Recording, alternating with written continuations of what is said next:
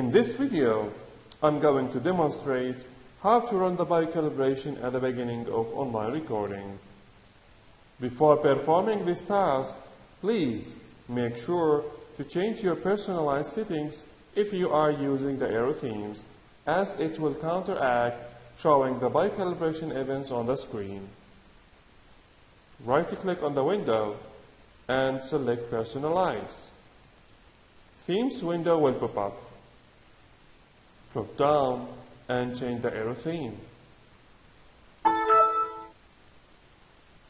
The arrow theme is changed. Close the window and go to the recording. Go to Tools. Select Biocalibration. The Biocalibration window will pop up. Work through all biocalibration events as per required. If you want to go consequentially, click on Mark Event, and the cursor will move automatically to the next event. Ask the patient to perform the task, and click on Mark Event again to go for the next event, and so on.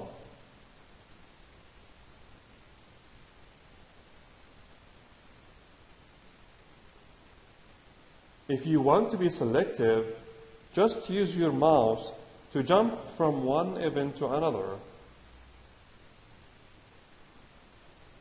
and click on Mark Event, and so on.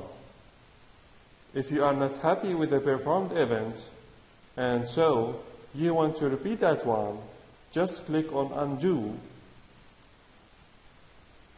and click on Mark Event, then ask the patient to perform the task again. Once you complete, click on Done. Biocalibration test is finalized.